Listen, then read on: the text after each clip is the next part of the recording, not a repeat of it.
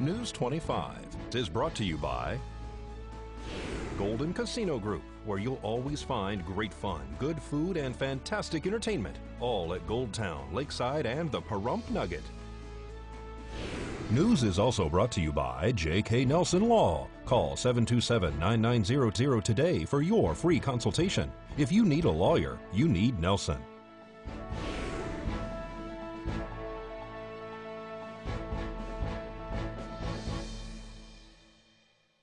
Tonight, a major collision blocks an intersection and a water line breaks following the California quake. News 25 starts now. This is News 25 with Deanna O'Donnell. News 25. Local coverage you can count on. 3 people are transported from the scene to our local hospital. It's Friday, July 5th. I'm Deanna O'Donnell. Well, a freak accident happened yesterday afternoon after loved ones were doing their best to help a local woman get emergency medical care when an accident occurred. It was an unusual dispatch. We got the page for a 2-vehicle accident. There was a caveat that there was possibly one person who was overdosing and possibly may not be breathing. So we sent additional resources on initial response. We did, upon arrival, find the report of a 2-vehicle accident to be accurate. There was also a sheriff's office who was on location. We're performing life-saving measures, including administration of Narcan and possibly a round of CPR. EMS crews took over and transported that patient to the local hospital, while additional crews were focusing on the injured parties from the 2-vehicle accident. The sheriff's office was continuing their investigation, but we transported one from a medical standpoint, and then 2 were transported as a result of the motor vehicle accident and the impact. There was 1 party transported per vehicle. And so, do you know how the accident occurred at this point? The sheriff's office is investigating? They were investigating, so I don't know the complete story as far as how the impact occurred, but it was a substantial one. There was damage to both vehicles that was consistent with getting those people over to the hospital. Well, did you feel that? That was the big question here in Nevada yesterday following an earthquake that ravaged a rural town in Southern California. The 6.4 quake and hundreds of subsequent aftershocks reminded residents to be prepared for emergencies. We were actually in station. Personnel felt the earthquake occur, and of course we were right to our resources and found that it was actually registered as a 6.4 in Ridgecrest area, California, as most people are aware of. We checked on with our local resources and our infrastructure, and we found the sheriff's office was mostly intact with no issues. However, they did find some possible evidence of some cracking surfaces. We received reports of cracked stucco, cracked drywall, and then possibly a water main break. And all in all, we came through it pretty clean. It was a rolling sensation as far as the impact, and there have been some aftershocks. I'm not aware of any that have been felt here in Pahrump, but we're continuing to monitor from a DEM standpoint through the next week. Again, the considerations for the infrastructure, everything appears to be intact throughout the county. And Beehive Homes staff are on fire watch over the weekend after a water main broke outside the facility yesterday afternoon. There was a substantial water main break. As we were responding to a 2-vehicle accident, we came across the water going over the road surface on Dandelion. We noticed that Great Basin was on location. They were working to shut off that water. Apparently, the water main for the fire suppression system on one of the commercial structures there had ruptured. It's unknown, but it's a possibility that was related to the earthquake that had occurred earlier in the day. That line was subsequently shut down. The domestic source of water to that building remained in service, but it was just the fire suppression service, and therefore the fire watch was posted with their staff. Basically, they're responsible for, instead of relying on the system to alert them to a potential problem, they have to continually monitor, do walkthroughs, make sure there's no evidence of smoke or fire. And if so, they don't rely on the system, they call direct. There is still some water over the roadway, and it'll subside over a period of time with the hot days, of course, and that system is supposed to be restored Monday with the acquisition of parts. Well, last night's spectacular fireworks show was a bit longer than usual at our local park. Locally, Petrick Park was filled to the brim on the A, B, and C fields to view the annual fireworks show brought to us by Zambelli Fireworks. John and Eddie O'Brien, a father and son team, put the display together along with the music, which was accompanied on Ace Country Radio 103.1 FM. The show lasted 29 minutes and 18 seconds with almost a 3-minute finale. As usual, Zambelli Fireworks wooed the crowd, who pulled up blankets and chairs with family and friends enjoying their Independence Day.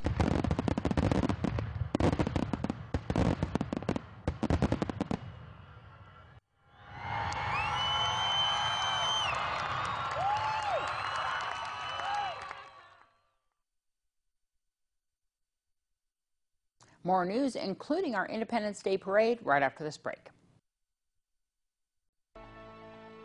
News 25 is brought to you by ABB Roofing, proudly serving Pahrump since 1994. At ABB Roofing, we've got you covered.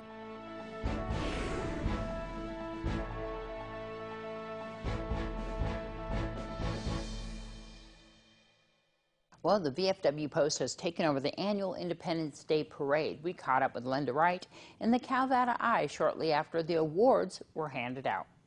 We had our annual 4th of July parade here at the Calvada Eye, and it was great. We had over 20 participants, including the Sheriff's Department, SARS, and Pahrump Valley Fire and Rescue, and we had a wonderful turnout. And the eye was just filled with spectators, and it was just great.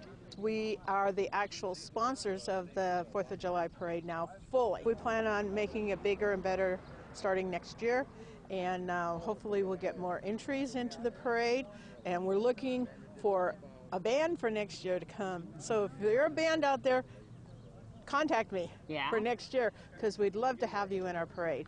And we just love to see you out here for next year. We'd love to have the high school band out. So they can contact me at 775-419-7857. And I'm Linda Wright, and I'd be glad to answer any questions that you have or call the VFW Post. We judge in 5 different categories. We have Judge's Choice, we have Family Friendly, we have Most Enthusiastic, we have Most Patriotic, all sorts of things, and we judge the entire parade, not just the floats. Wonderful. So if you have a truck that you're entering or an old car and you decorate it, you're judged. And before, we have the breakfast starting between 6 and 7 a.m., and that's $5. It's very reasonable, and that's pancakes and sausage. So come on down. And police say that a gun went off inside a hotel room yesterday at the Pahrump Nugget. Nye County Sheriff's Office deputies are investigating what appears to be an accidental discharge of a firearm that occurred yesterday afternoon at the Pahrump Nugget. The gun allegedly fired 1 round in a hotel room. The bullet appears to have struck a vehicle outside in the parking lot area. No injuries were reported.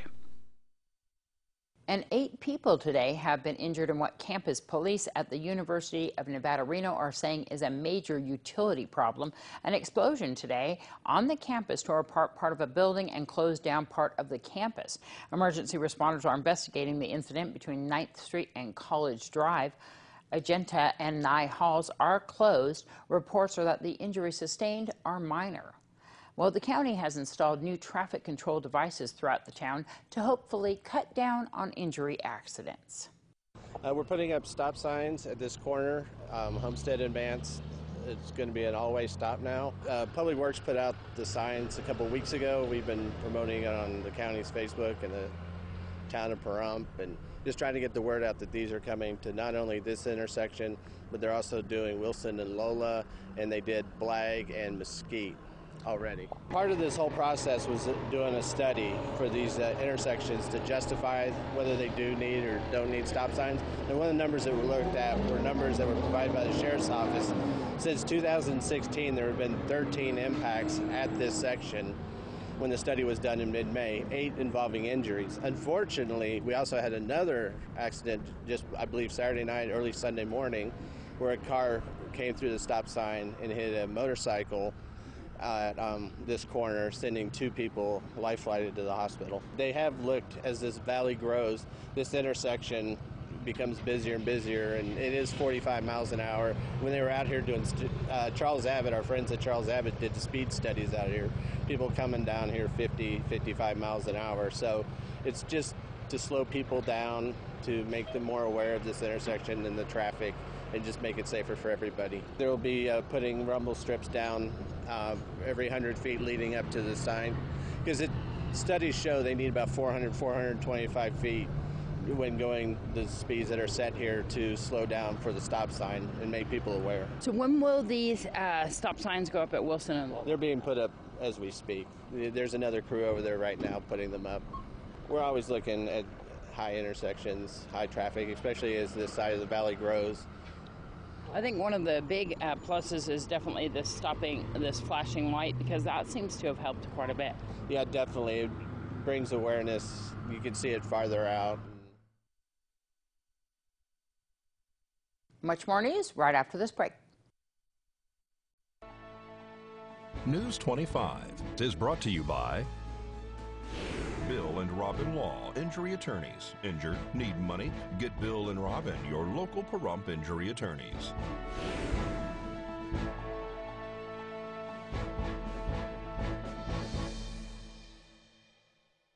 Well, right before the break, we were talking about some of the new stop signs. Tim Dahl from the Nye County Public Works spoke to county commissioners to give an update on the current road improvements. At the most recent Board of County Commissioners meeting, Tim Dahl with Public Works gave the road report, which included the maintenance, patching, sweeping, mowing, and more of our roads. Commissioner Cox asks if Tim can have someone from his staff take care of the weeds on Homestead and Mance if he doesn't already have someone working on it. Yes, we have. I have prioritized our mowing crew to do just that, to focus on the intersections, making sure that those intersections site visibility is adequate for seeing in those intersections. And just so you know, that was not the cause of the accident there. Yeah, I don't believe it was. It was just that during the Facebook talks about the accident, there were people that made comments that said they were having a hard time seeing around that corner and that we needed to do something about it. So I just thought I would bring that to you before we do have an accident because of it. Commissioner Koenig makes a request for someone to check up on the signal timing on 372 and 160. Tim responds saying that we can, and that he knows that that is a frustrating intersection. I know that's a frustrating intersection for emergency vehicles to get through too. I've oftentimes seen emergency vehicles, whether it's an ambulance or a fire truck, shut off their sirens and their lights because it is so congested that they can't. No one knows what to do when they're behind us. You can't move right, you can't move left. You're just sitting there knowing someone's dying or some house is burning down and there's nowhere for these guys to go. So Commissioner Blundo asks where we are at with the stop sign project. Tim Dahl states that the four-way stop signs at Mance and Homestead were installed. He also states that Wilson and Lola should also be installed as well. He also states that Mesquite and Black's four-way stop signs were already put up. Those are the 3 intersections that we have, or if it hasn't already been done, is in the being done, installed those traffic stop signs there. Commissioner Koenig requests that the Nevada Department of Transportation take back Bella Vista. it's a highway. It used to be owned by the state. It was turned over to us. We took it, but it connects 160 with what's the California 373. That's not California something, but 127. It's a major route to get to Death Valley, and it's deteriorating. It's 26 miles long. 26 miles. Bella Vista to State. Nye County absolutely can't afford to keep it in the shape it should be kept in. We patch it here, there. It washed out. We fixed it. But I really would like you guys to consider taking it back.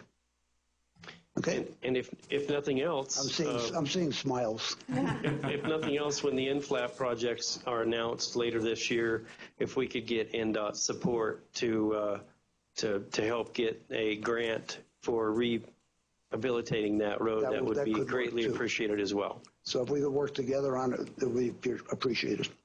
Thank you, Commissioner Blundell. I'm done. My pleasure. Well, what's better than this? You can get your car washed this Saturday and help out kids in our area with back-to-school supplies. News 25 spoke to 2 students offering a donation-only car wash this weekend at the local Tractor Supply on Highway 372.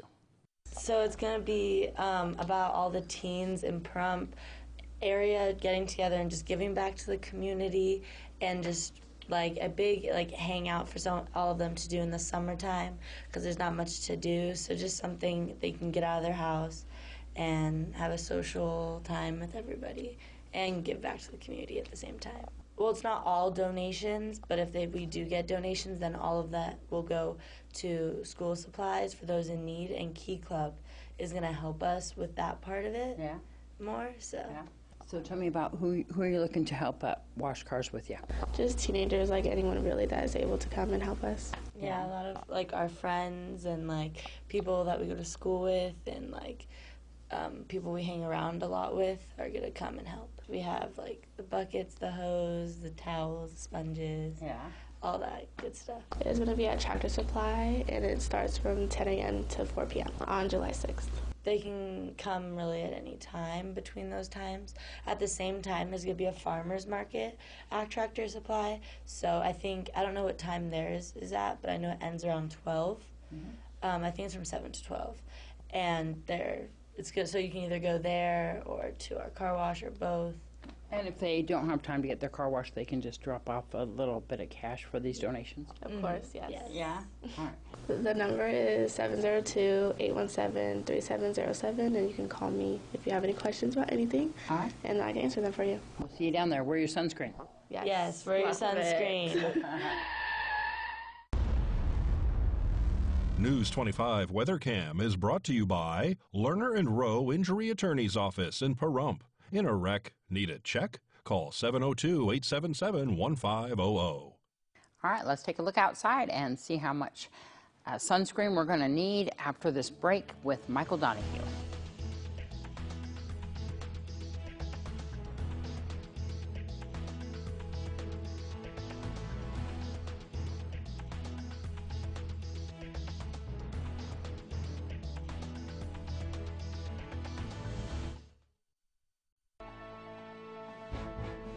News 25 Weather is brought to you by Dairy Council of Nevada.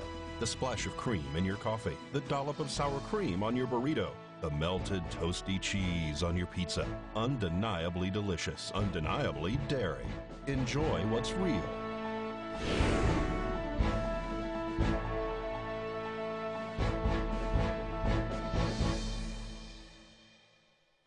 Hello and welcome back to News 25. I'm Michael Donahue with today's temperatures.